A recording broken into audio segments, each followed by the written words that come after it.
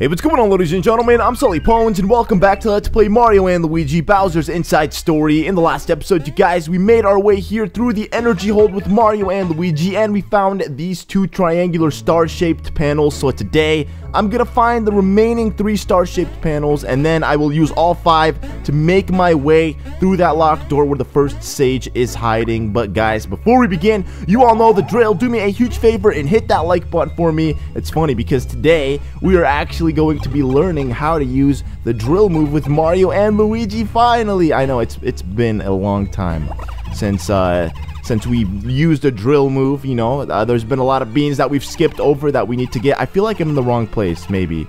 Thanks, Globin, for telling me a story that I didn't even read. Okay, I'm not in the wrong place. So, I have this beautiful panel that I'm gonna use. It kind of looks like a stingray, like that, but it's not really a stingray. But if you use that panel, you can actually make your way through this area, which we've never explored before. So this is a brand new hidden area for us. Now, in order to use the drill, or I guess to learn the drill, you have to drill this thing down onto the ground, and that is not how they do it. They don't use it, or they don't drill using the tornado technique. Starlo will actually explain it right now. Interesting. By spinning, you drove that thing into the floor, just like a drill. Yes, Mario and Luigi will put their brains together, and they will invent it on their own. Even though we've learned this before in the past, except it was different. It required Mario hitting Luigi with a hammer on the head for Luigi to go digging himself into the ground. So it wasn't really a drill, I guess. Neat, so you'll switch to Drill Bros by pressing R.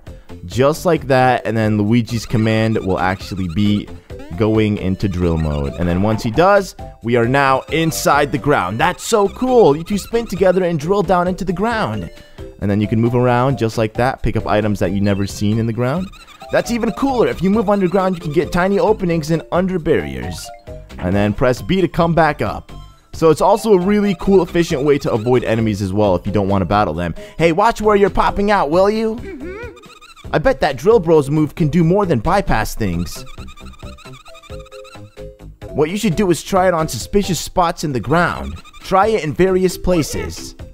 Essentially telling you, keep your eyes peeled for items because you're gonna find a ton of them. And by items, we're talking about beans, because we know Mario and Luigi games have an obsession with beans, man. It's true.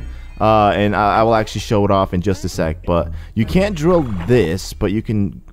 Okay, maybe not. Maybe I have to hit that. What am I doing? I can't drill any of these things, right? Apparently I can't. Maybe then there's nothing else for me to do here. There has to be, though. I mean, why would they make this opening? Forgive me, guys. It's been a clean while since I've played this, so I'm just trying to figure it out. Let me see. So you can drill here? Oh, you can. I didn't know that. I literally stood on it and it said X. It said, hey man, listen, you cannot drill here. But apparently you can. So I guess I gotta just try places that I don't really think are places that I can drill in. Can you move? I'm gonna see if I can get past him just by drilling. If not, then I guess he's not gonna move at all, so I have to battle him. And Luigi levels up. Now, don't ask me why Luigi just leveled up and Mario is already 1 level ahead of Luigi. I don't know how that happened, but it did. The game works in very strange ways where sometimes it'll assume that Luigi's behind Mario in terms of EXP points, when in reality they're the exact same because they've battled just as many enemies. But yeah, this game still does this to me all the time. Oh well, now we are... Oh, don't mind me, sir. I'm just gonna... I can't drill here. I can't... Are you kidding me? They did that on purpose. They don't want me drilling here, but I can drill here, sucker. Look at that. Suck on that. Look at how I avoided him. It's so nice, man. So awesome. And then just do whatever we're doing here. I think they go down, bury themselves in the ground just to pee. And then that's it. And then the thing reacts to their pee. And then I don't know why I would say that. I just saw some liquid moving in the ground, and then I just assumed that's kind of what it was. But... this is the area where we're actually going to be finding the star piece. And now in this area, we're actually going to find a lot of new things, such as beans. Beans in this game actually work in very different ways than they did in the last 2 Mario and Luigi games. Partners in Time and Superstar Saga. And Partners in Time, you actually used the beans as kind of like a currency for Fawful, and then you were able to buy items that you couldn't buy elsewhere. And then in, Mario & Luigi Superstar Saga, the beans were blended into a format where then you drink the beverage after you blend the beans, and then that will actually help increase your stats, like whether it be POW, HP, or I believe special attack points.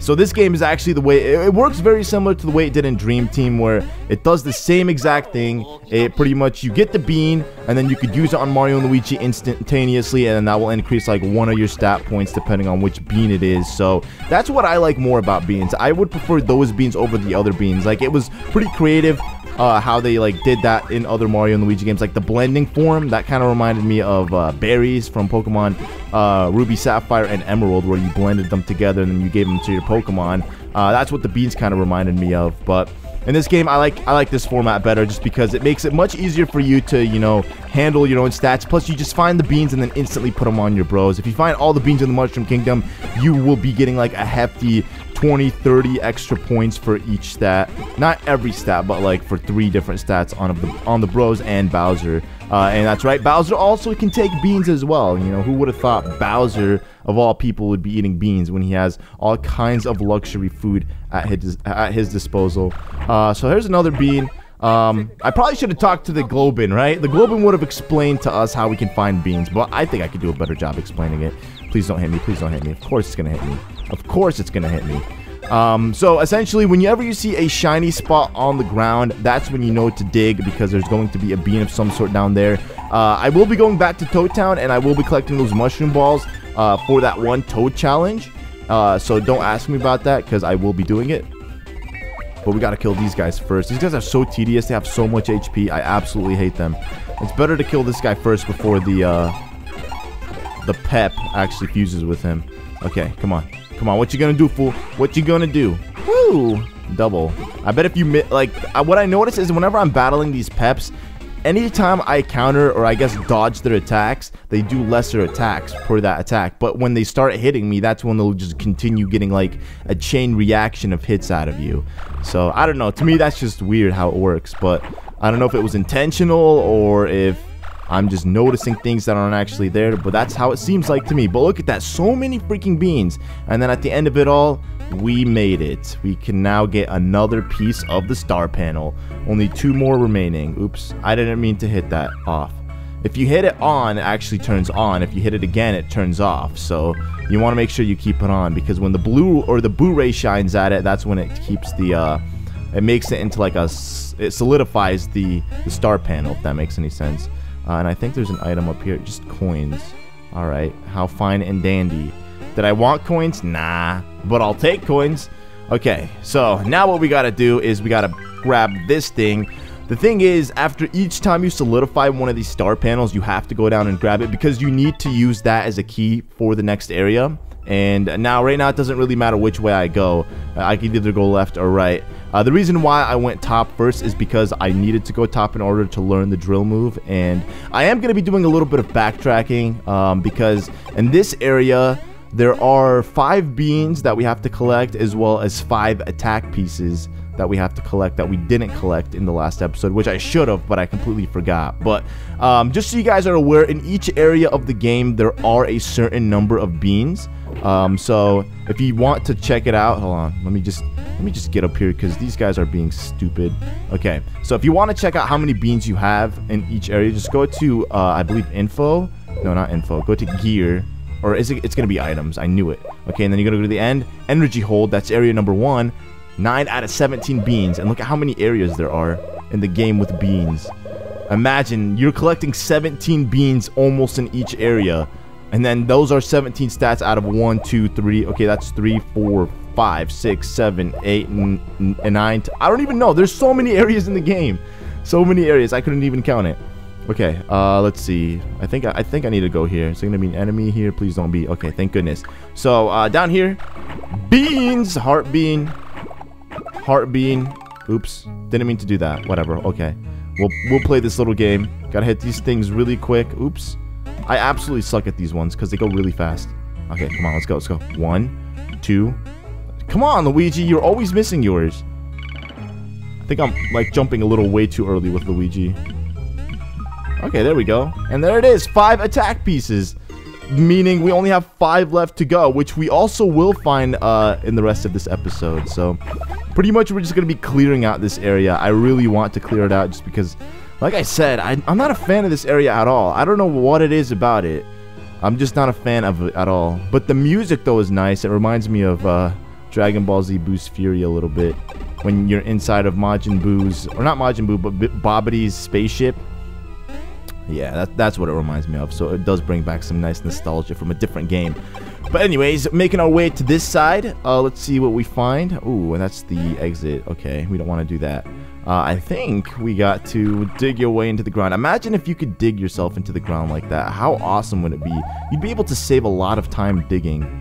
You know, because you don't even have to dig a hole. You could just dig a little hole, look what you know, find what you're looking for, and then be out so quickly. But yeah, now we gotta battle these things. And, oh, geez, that was close. But, as I was wanting to say, at the end of this episode, I will go back on my own time and I will battle these guys, just because why the heck not? Extra EXP points for me. Okay, I don't think that's what I'm supposed to do on these things. Let me turn these off and see what happens. Oh, yeah, that's right, that's right. I gotta freaking memorize these numbers. So, 1, 2, 3, 4, 5, 6. Okay, 1, 2, 3, 4, 5, 6. I think I got this. Okay, 1, 2, 3, 4, 5, 6. Bam! Nice and clean photographic memory, and that should just morph them into a nice panel like that. I think there's also going to be something over there. Let's go ahead and find out. We have nothing to lose. Ah, nice. 2 super mushrooms. Alright, I'll take those.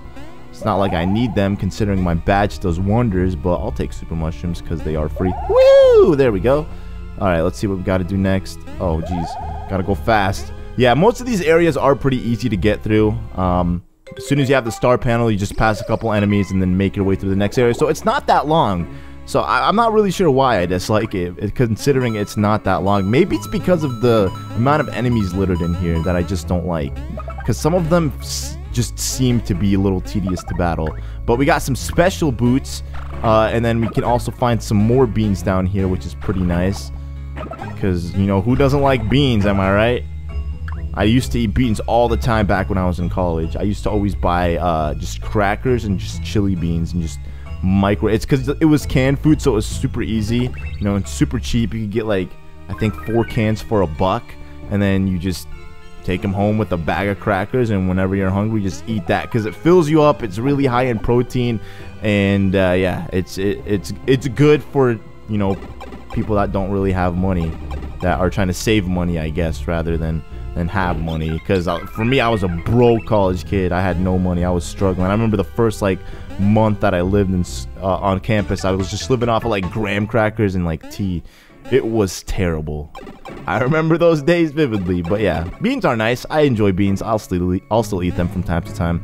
But yeah, let's talk to this Globin. Oh, yeah, he's gonna tell us about attack pieces, not pieces. Usually, it's some attack pieces you can't be or you can't see through the Blu-ray, and I think that's what they're trying to get at for the most part, that you can't see them. Can you get away? Oh god. Oh god. Oh man. All right, cool. Alright, I just decided to clear them both out so none of these guys gave me any distractions, because those are always the worst, getting in battle when you least expect it. But anyways, this part requires us to do something a little bit different. It requires Mario to be his little baby midget self form. I actually remember this part. I always thought I was walking on Bowser's intestines every time I saw this part or played through this part, because that's what it looks like, you know, the tubing in the intestines, you know, where the food flows through. That's exactly what it looks like, believe me. Because, yeah, let's not even talk about that. But anyways, there are attack pieces here that I could grab. That's 1, okay. Only 4 more to go. And I think in this area they only put 4, so there's just going to be 1 more that we're going to have to go back and get. And I also think it's in this area, considering that this is the last area with a star panel that we need to get. So, only 2 more to get. Where's the last one? There it is. And there it is, folks. All 9 attack pieces, not 10. I was expecting it to be the 10th one, but no, that's not the case. So, oh yeah, I think I gotta go up here, right? Ah, come on! I need to figure out how to time that jump to get up there without over jumping. Is this good? Ah, come on! Okay, maybe that's not gonna work. So if I jump over 1, that means usually I'm going over 2. So I could get onto, for example, this panel. Oh, Come on. This isn't working. Okay, maybe like this. See? See, like this. Watch. Yeah, just like that. See? Just like... Nope, that's not it. That's not how it's supposed to go. Like this. There we go! Because he always skips one every time he jumps. So I just needed to figure out how to get there by skipping one jump only without skipping more than that. Okay, so we could just leave this area now, finally. It wasn't even that bad in an area, I'm not gonna lie, but...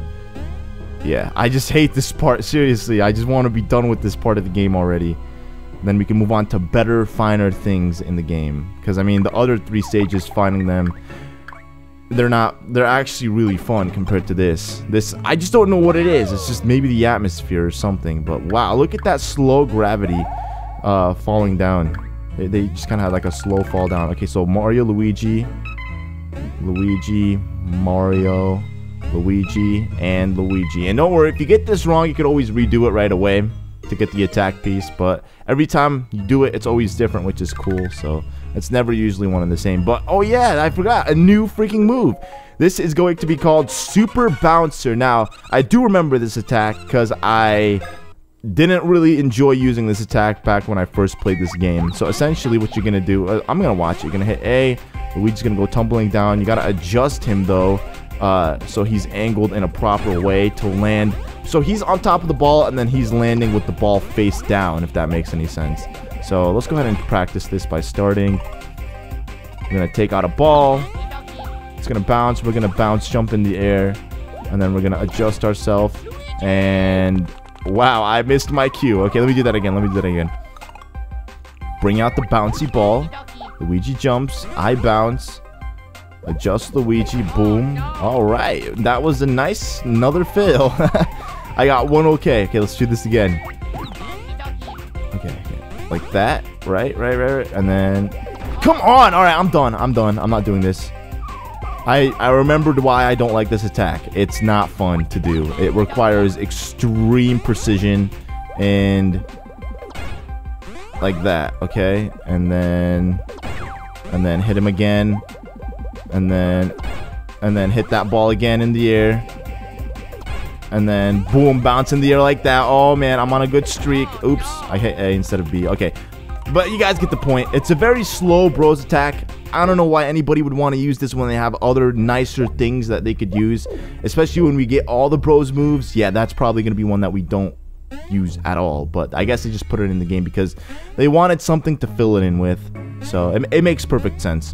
But yeah, it's not a bro move that I'm really fond of. Some people might enjoy it. I don't know. What is your favorite bro move if you guys have played this game?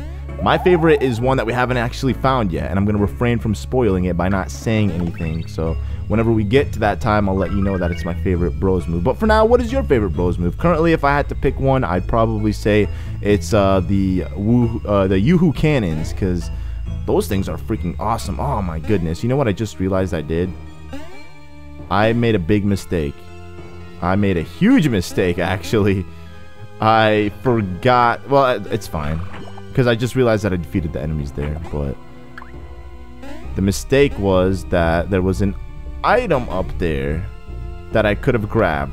But, oh well. I don't think it's anything important. Let me grab it, because I want to grab it, but at the same time, I feel like I shouldn't grab it because it's nothing important. But I just remembered how short this area is, so it's not like I'm going to be walking a long distance to get to where I was. So we hit that panel. The nice star thing is available for us. We're gonna hit this. That should activate that thing if we want it to come back up for whatever reason. And then we're just gonna walk on this. Let's see what we got. Nurse socks. Okay, let's see what those do. I gotta check them out, guys. Let's see. HP socks. Oh, never mind. I didn't even read the effect. As soon as I saw the downfall of that and my HP, I'm like, yeah, not even worth it. Not even gonna bother using it. But look at that, the complete star, my friends. We finally found it.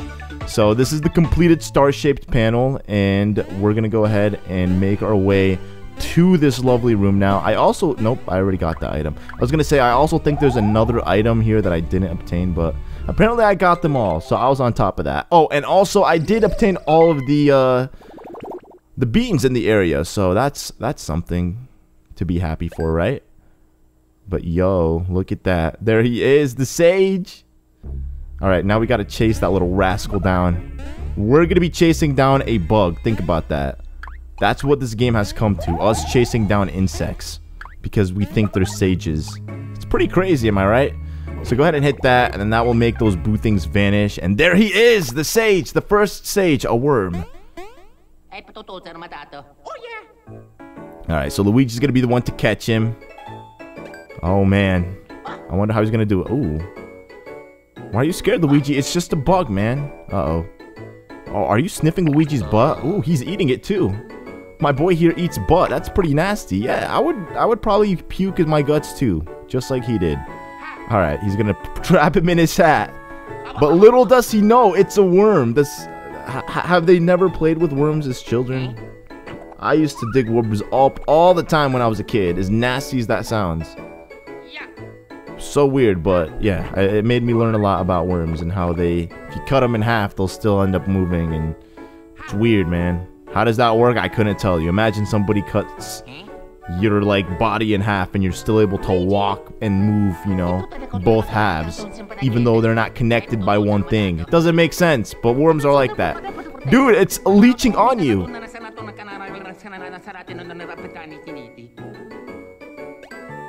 What did he say?